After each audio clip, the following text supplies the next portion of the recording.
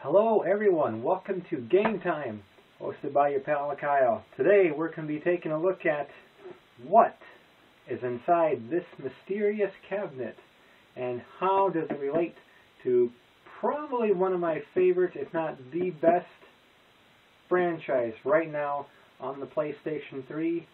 Find out these answers next on Game Time.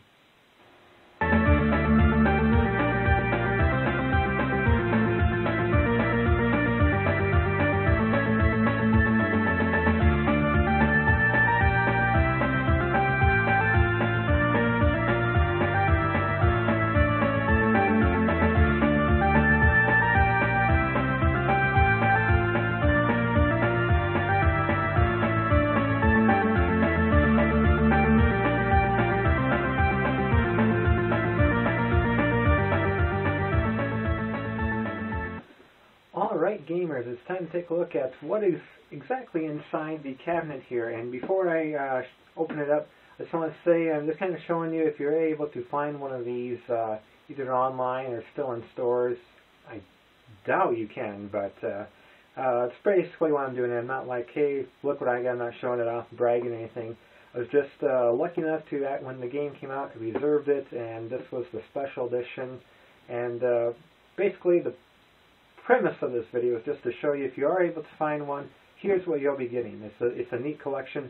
I'm of course referring to probably my favorite game franchise of this generation, and maybe some of the finest games ever, Uncharted 3. And that's the special edition box it came with. And if you like Indiana Jones mixed with a little Tomb Raider, which I know I love both franchises, Uncharted 3 is really the best. So, in Uncharted 3 itself, really great game. Maybe not as great as the second game one was. Uncharted 2 is probably among my favorite games ever, and I really would say one of the finest games ever created. In fact, what the... Yo, Kyle, Uncharted, I'm really happy for you. I'm going to let you finish, but I just want to say Mario Brothers 3 is one of the greatest games of all time. Of all time!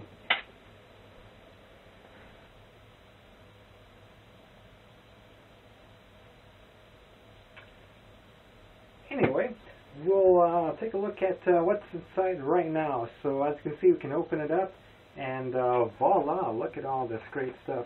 We have the Uncharted 3 game case itself is right here.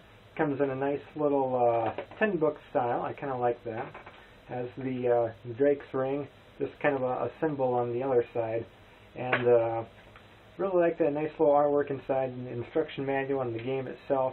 The disc, no different than any of the other Uncharted. And let's see some fun stuff here. The artwork, a little bit different inside. Kind of like, I better put that down there. Kind of like the artwork inside as well. It's pretty sweet. So nice little 10 discs there. And slideshow collectibles. I really like them. I have one of their Iron Man movie version, his Mark 1. In the movie I have the helmets that they've done. Very good job. You get a Nathan Drake statue as well. Pretty cool. You can't, of course, a statue. Nice little AK-47 there. Here's, it does come off its base, so I'll do that.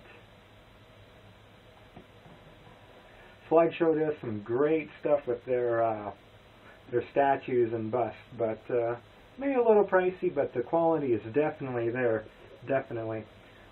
We also get these come out, and we get a nice belt buckle. Don't really have a use for it, but it's pretty neat. It's actually the horseshoe that Nathan Drake wears in the games. And last but not least,